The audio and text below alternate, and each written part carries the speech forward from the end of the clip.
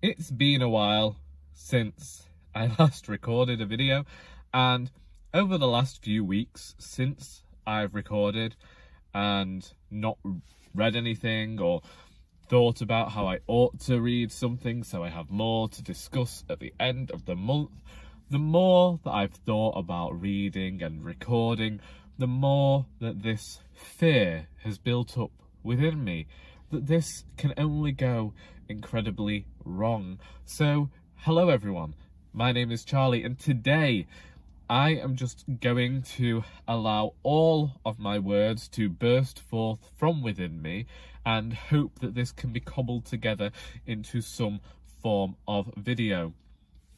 Yes, I have been gone for a few weeks, and to many people that won't matter.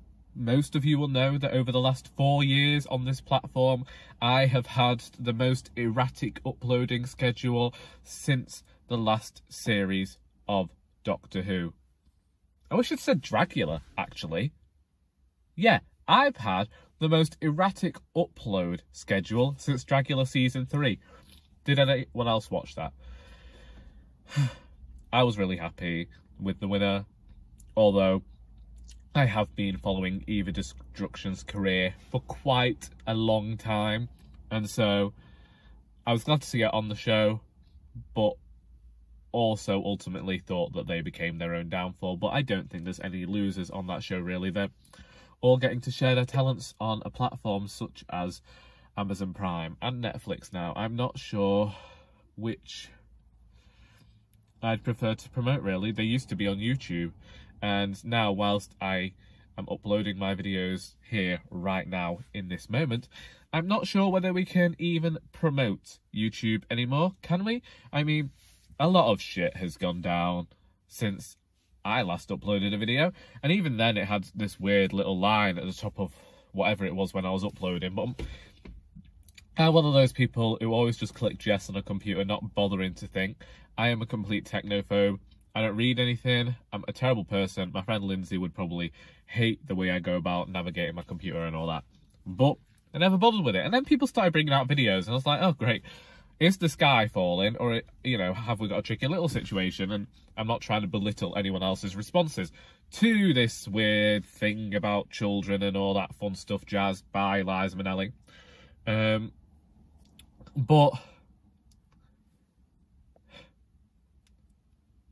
it did leave me in a quandary in relation to the videos that I've been releasing this month. As many of you know, following this channel, again, I have been doing the Believe-a-thon that is run by Gavin of Gavin Hetherington. It's about reading middle grade fiction, and you know, I want to be able to share my love of books with children. I want to be able to release my children's book and talk about my children's book in future. However, I don't need 3,000 Mary Whitehouses in America telling me what is and what isn't suitable for a child. Can we, once again, let's talk about my childhood in terms of, if you remember, earlier this year, I was reading some horror fiction, and I'd seen horror films before that were definitely way above what I, as a child, should have been watching, but my parents had always been the thing, well, they're here, we're watching it, so they're watching it. And they never tried to hide anything, which, you know, maybe to my detriment. As we know, I'm a very sarcastic, pessimistic person nowadays, but I really just think that that's the soul that ended up inhabiting this filthy shell I call a body. Either way, as I mentioned in Will of Bald Book Geek's video, it is a parent's responsibility to look at what their child is watching and decide whether it's appropriate for their child to watch. I, as a creator, shouldn't have to be doing that. I should not have to figure out what is right for your child and what isn't. Like, just be a parent. And these people in America, I'm pretty sure they're just thinking, oh, they don't understand YouTube. Don't, you know, FTC, whatever they are. We all saw the Family Guy song about them years ago. And I can't help but feel like it is all these people that are like, oh, they're always looking at their devices. Well, what am I going to do? Well, you know, nobody's playing tic-tac-toe anymore. I think what we're going to have to do, we are going to have to make them pay money. They're going to have to pay the money if they want to upload videos that aren't suitable for my grandchild. If it ain't Barney and Friends, I don't want to hear about it. Sorry for the very possibly racist accent there. I don't flaming know. I do not care. I do not care enough is the problem. Like, immediately as I found out this whole thing about YouTube and the possible thing of children and all that fun stuff, it's probably all ended by now. I've been away that long, but I just want to get all these thoughts off my chest. As soon as I found that out, and again, mentioned it in Will's video, I just thought, well, that's fine then. I just delete my videos and I'll become a podcast, because we all know they're going to die a death soon, and I always seem to enter a platform as it's about to die. It's happened all the time. If there's a huge fandom for a TV show, then usually if I become involved in watching that show, it gets cancelled that year. It's who I am. I have the touch of cancellation. So, as aforementioned, haven't actually read anything in about 3 weeks. The last thing I read was The Boy in the Dress by David Williams, and that was the day I was reading all that Roald Dahl. I started The Girl Who Speaks Bear that day, and it has been a fortnight, and I haven't got further than 100 pages then. My dad had an appointment this week, so I started reading a Terry Deary book, and I got 50 pages in start, thought I'd continue it at home, and I didn't. I just don't want to. I found this happen at this time every year. Throughout autumn and winter, these last 2 months of the year, as things get busier at work, as I reach the approach to Christmas, my wish to read more disappears, and I want to be watching the Christmas movies. I want to be just watching television in general, and that's what I've been doing. I finally watched Murder on the Blackpool Express, and I have had that recorded on my not my computer. I've had that recorded for 2 years now and saved, and it was disappointing. Also, yeah, I need a haircut. You don't need to tell me. I guessed who the killer was, and I just don't think that it was a very good spoof on the cozy crime genre. Death on the time. Someone didn't even get killed until an hour in, and it's only an hour and a half if you remove the adverts. So, yeah. I just watch weird, crappy TV, and I'm okay with that. And I don't care whether you care or not, really. YouTube, I haven't had the wherewithal about me to watch all of the BookTube videos, and I felt bad about it. And then I thought, well, I know that not everyone watches my videos all of the time, so why should I feel bad as a creator for some people not, for me not watching their videos when sometimes they can't watch all of mine. It's the way the world works. There are so many of us, we're not all going to be able to watch all of each other's videos all of the time. Saying that, if you have a video you're particularly proud of and you want me to watch, leave a link in the comments. I might get to it at some point. Have we talked about what I have been up to whilst I haven't been here? Because apart from watching television and not reading, I also decided to cut 6,000 words out of the final Doris book, which was not an easy decision to make, but I can tell you this because it's definitely been removed. So this next book, the end of the first chapter really had this scene where Harold got called to this hotel because Doris had had a funny turn, and then they're at the hospital, and there's this big revelation about what's been going on in Partridge Mews whilst they've been away on their cruise. And it didn't work. It was very reminiscent of what happens in the beginning of Indisputably Doris, when Doris falls off a ladder and they go to the hospital, and it's all been part of Doris's plan. And it was just linking back to that, and I didn't like it, and I didn't like the way the information was being told to the reader. It felt very much like we were hearing everything secondhand, and I very much wanted that part of the story to be seen firsthand, and I wanted that terror. And so I cut 6,000 words because I was way into writing the second chapter and doing more revelations, bringing back old characters that you might have missed. As it is the final Doris book, I am trying to tie things up as I go along. So I tied up a few loose ends from Indisputably Doris in the first chapter, and as I write, certain things feel like an ending, and I am okay with that. Each time something happens and it feels like I've drawn a line under it, I get this wave of relief, because I adore these characters, I adore this story. I fear, as has been mentioned, that the story might be getting easy for me to write. I might be becoming a bit complacent with it, and I never want that with my writing. I don't want it to seem easy. I can write very fast when I get into the head of a character and the voice of a character. It's what happened with An Heir to Murder.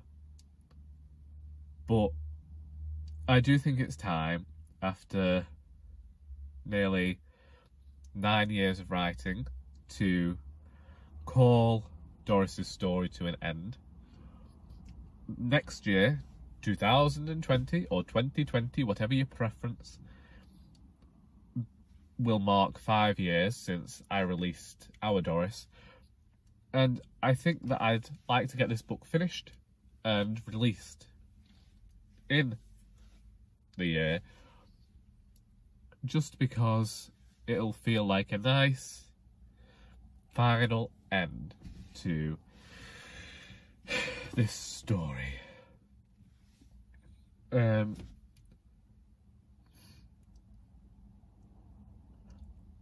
Also, I'm just going back and forth between things that have happened. One, I was quite happy, just to say, that Alice Chater got a video with Iggy Azalea and they released their song Lola, because I feel like it means Alice Chater's going to be getting more recognition from the musical fans across the world, and I really hope that that happens, because I'm quite a fan of their music. And also, my sister decided to take us to see Frozen 2 this week. And if anybody knows me, they know that I wasn't the biggest fan of Frozen, but my sister loves that film. And she came into the living room at 7:10 on Tuesday and said, I've booked 3 tickets to see Frozen 2 at Cinemac at 8 o'clock. And that's only about 5 minutes drive. So I drove us, first time my sister's been in a car with me, and she ended the journey by saying, well, we didn't die. And I said, well, that's what I say to myself at the end of every journey, so okay. Frozen 2. Disney film. Loads of people have been telling me they were disappointed by this film, but honestly, I was not. The reason Frozen was ruined for me was because I was on Tumblr back in the day when that film came out, and so every single twist and turn had been spoiled for me, and I knew nothing about this film going into it. Sure, I don't think the songs are as catchy, and it spends a lot of time telling the story through the songs, but then I also thought that that meant that the film would translate to stage really well. And also, a lot of the music reminded me of 80s power ballads. Kristoff had a Bryan Adams East 17 moment in the middle where he was singing song, was it Lost in the Woods or something? My mother cried at one point. It isn't the best film by any estimation, but for something to watch with the family at Christmas, I think it does its job. Another good thing that has happened is that my friend Margaret Holbrook invited me to be the guest speaker at an open mic this Wednesday, so I ended up with quite the busy week. December's always my busiest month. It's when people seem to want writers, and I kind of jump at every opportunity in December because I have a few Christmas stories that this is the only time of year I get to read them. Also, I really need to sell some of those copies of Doris Ahoy that I just have sitting around. Remember, books make good Christmas presents. And so, yeah, on Tuesday, well, this is my week basically. Vlogmas starts tomorrow. That is the 1st of December. We're all aware of that, aren't we? Anyway, so I usually do that. Hopefully I don't crack my head open this year and end up having to stop the video recording process midway. So Monday I'm working 9 till 5. Tuesday is Christmas Fest, so whilst I wouldn't ordinarily be in work, I will be in work. I'm not sure how long, but I will definitely be there till 10 in the evening. I just don't know what time I'm getting there. Then Wednesday, I might be meeting my cousin, and he wants to buy a copy of Doris Ahoy. Great stuff. But that could also be happening on Thursday. I don't know.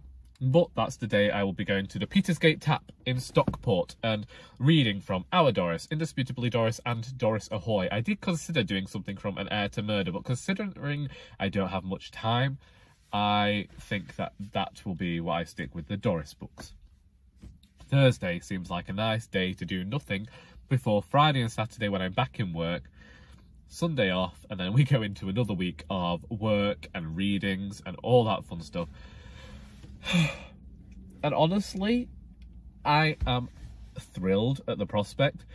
I like December for that. I like the not reading in December and how it's just filled with this, for me anyway, this sense of community and family. And it's the one time of the year where my customers actually, I have a lot of chatty customers anyway. You know, your regulars, you get on with, you talk, you know about their families and stuff and what they're doing outside of coming into your shop.